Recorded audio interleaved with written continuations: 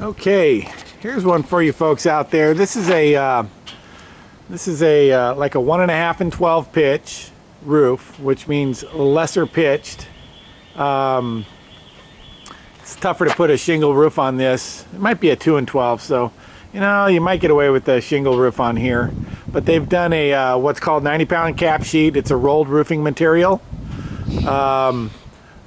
These kind of roofs are, from a real estate point of view, they're not certifiable. I don't know anyone who certifies flat or rolled roofing application or tar and gravel application, any of that stuff. They're really hard to solve the leak problems should they occur.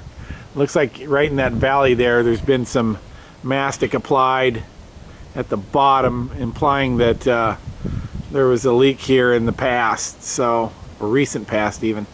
So although we can kind of give a general idea if needed as to the age and condition of the roof, there's not a whole lot more that we can do out here to to put any kind of warranty on this roof. Just extremely high risk and difficult to find the leaks should they occur. So there you have it, a rolled roofing material on a slightly pitched roof.